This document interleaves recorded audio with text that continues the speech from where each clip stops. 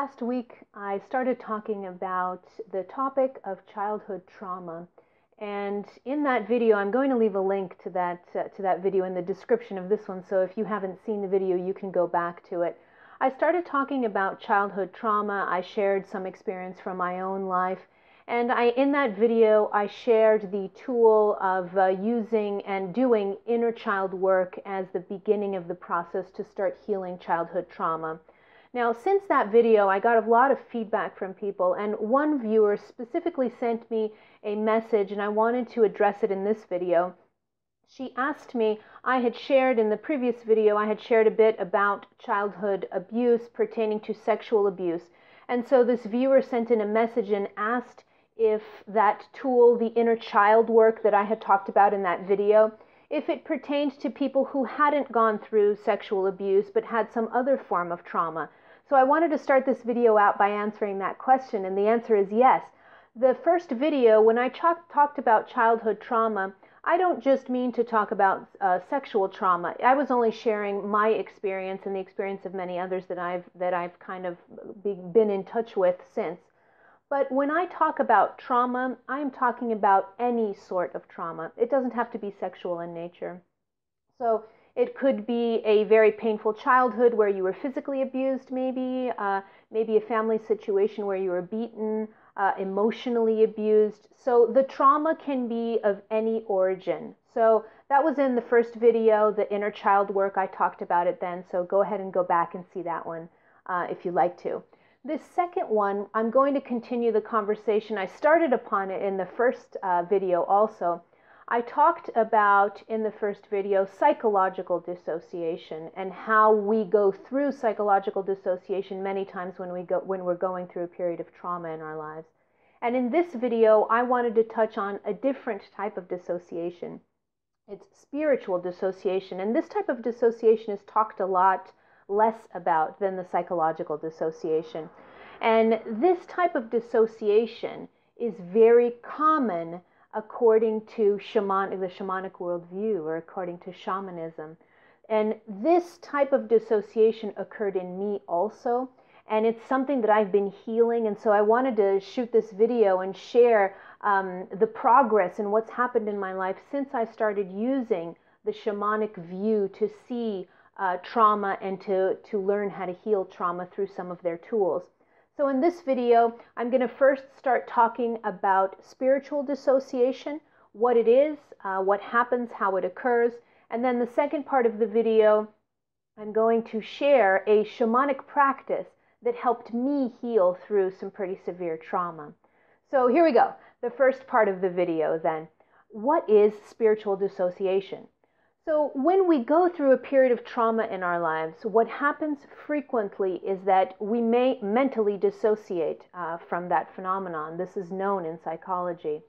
But what happens also when we're going through a period of trauma, when something really painful happens in our lives, at the moment that that is occurring, frequently we will have spiritual dissociation. That is, a part or a fragment of our souls can actually leave us in order to protect us from experiencing more severe trauma. And the way that this was explained to me is that soul loss or soul dissociation is a protective mechanism that your soul does on purpose. So part of your soul will leave you, part of your essence will leave you as a protective mechanism so that your psyche doesn't implode on itself, so that you can survive in the situation that you're in when the trauma is occurring. Now, when you suffer soul loss, as shamans call it, when you suffer soul loss, in the beginning it could be protective, but then as you grow up, this dissociation, this part of you that's lost, that's somewhere out there, it begins to really weigh heavily on you. You can feel like you literally have something missing in your life. You can feel depressed. You can feel chronic fatigue. There are a bunch of symptoms that come with soul loss or soul dissociation. So that's the first part, to just discuss a little bit what this spiritual or soul loss is and why it happens. It happens to protect you so that you can survive energetically in a period of trauma. But as you are growing up, as you are moving on with life, you can't really move on with life if you've had a soul dissociation or soul loss, because there's literally a part of you that's missing somewhere out there. Okay, so that's a little bit about soul loss and how shamans see it. Now, the way that shamans see soul loss is they see it as a kind of spiritual crisis or a spiritual disease, although the disease is a very strong term, but they see it as a crisis. So when a shaman looks at you and sees you, they are very frequently, in order for you to heal, they're looking for parts of you that are not with you and trying to integrate them back into your system, okay? So that's the first part of the video, soul loss associated with trauma that can be sexual, or it can be any type of childhood trauma that you have experienced, all right? Now on to the shamanic tool that really helped me heal through my own soul loss and through my own childhood trauma. And that's the shamanic practice called soul retrieval, all right? Now, I did this shamanic practice myself. I'm an experienced meditator and also an energy healer, so soul retrieval was something that was very easy for me to do on myself. If it's not easy, I'm going to explain a way in which you can start doing soul retrieval. If it is not easy for you to do by yourself, or if you feel like you're not getting any results, I advise you to look for a healer that does this type of work so they can help you, okay? But here's a little DUI, a little do-it-yourself soul retrieval. How do you start this process? So in the shamanic worldview, in order for you to heal, we've got to find those soul parts that were lost at the moment of trauma. So what you're going to do, the DUI soul retrieval version, is you're going to start talking to the universe, talking to life, asking questions. I love the process of asking questions. So what you're going to do is you're going to sit in meditation or just in contemplation, and you're going to close your eyes. You're going to have a journal next to you at all times, because automatic writing is a really important tool while you're going through this process of soul retrieval. And also, I talked about it in the last video, going through the process of inner child work. But you always want to have a journal with you, because it's really important as certain memories or experiences are coming up for you to integrate. Automatic writing is an amazing way to help that process move along more quickly. Okay? So you're going to sit in meditation, you're going to close your eyes, and you're just going to start asking the universe, life, if you believe in angels, you're going to ask them to help you, your guides. You're going to ask the spiritual world to come and help you and cocoon you and protect you as you're going through this discovering of trauma, as you're going through this healing of trauma that you need to go through, all right? So you're going to sit down, close your eyes, ask for this protective cocoon to come around you, and then you're going to use one of your most powerful gifts on this earth, and that is the power of your intention. So you are going to intend to bring your soul parts back. You're literally going to intend to bring back the parts of you that are missing, but you're going to intend to bring them back healed and whole, all right? So why is this important? Because when you dissociate during the traumatic period that you had in your life, when you dissociated, that soul part left, and it's still on the other side out there in a wounded state energetically. So you don't want to bring back any energy that's wounded. You want to bring back that part of you after it's healed. All right? So the first part is you're just going to sit in meditation, and you're going to intend for your healed soul parts to come back to you in divine order. All right? So you're going to set this intention, really strong intention.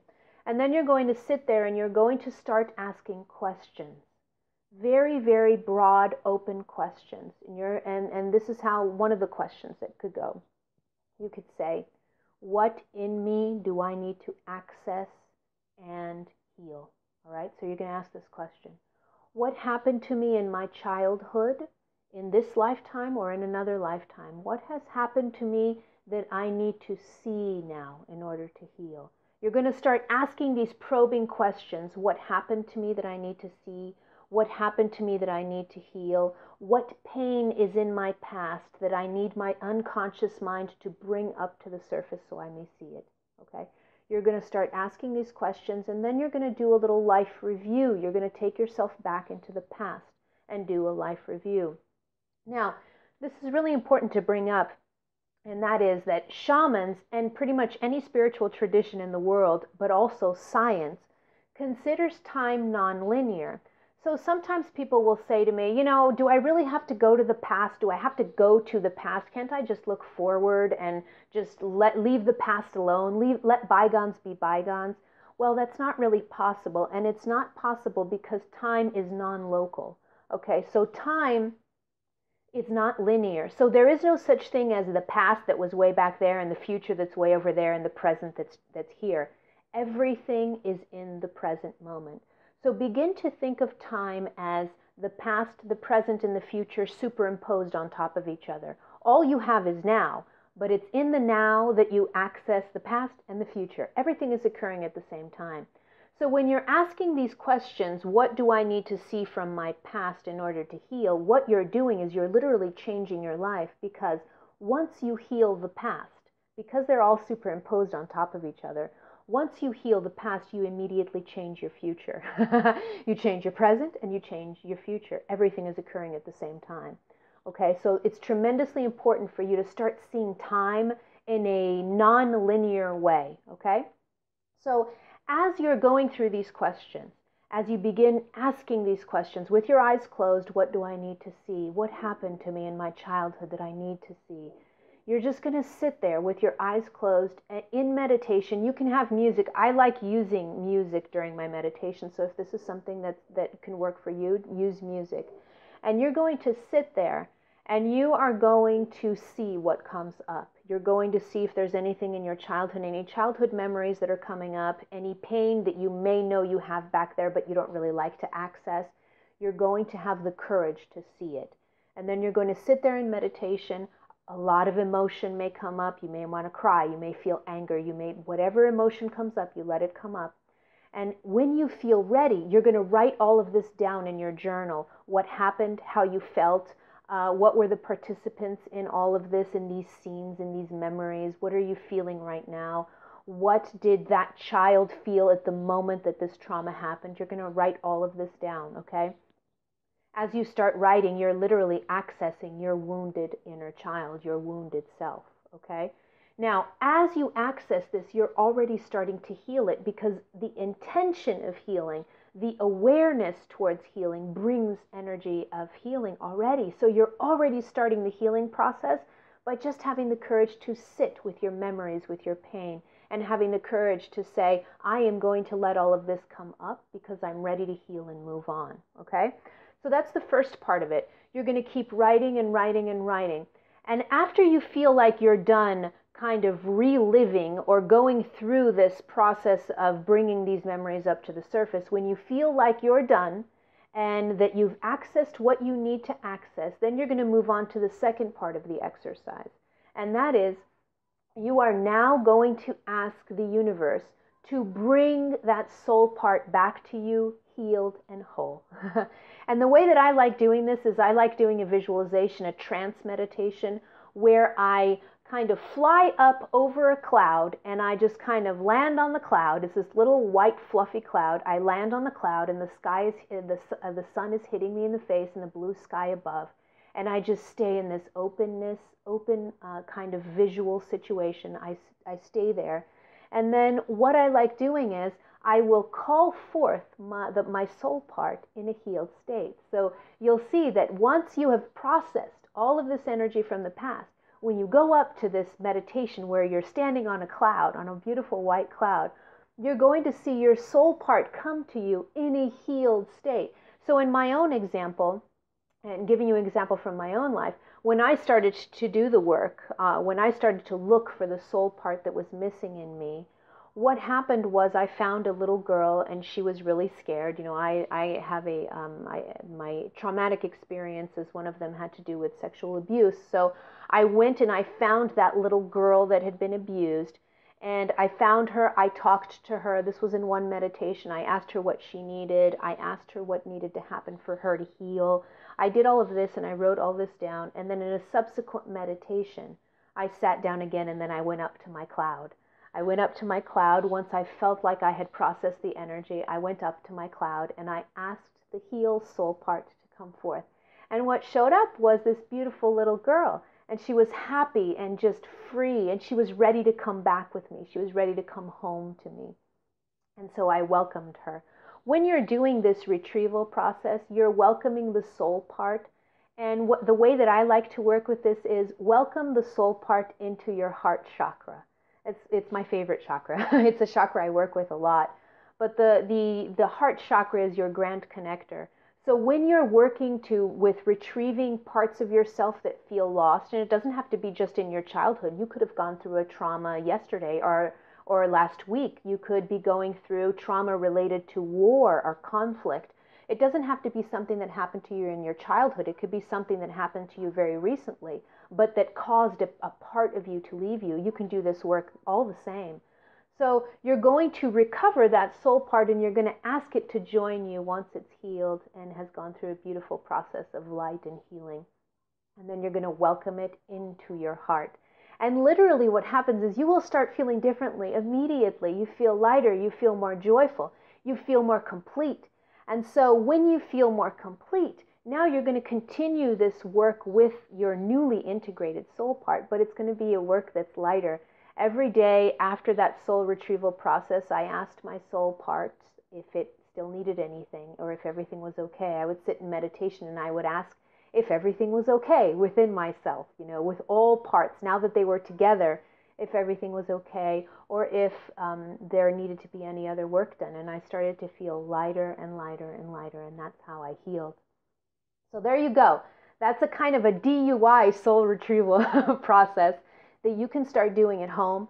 And if you feel like you need the help of a more specialized healer, then reach out to a healer to help you with this.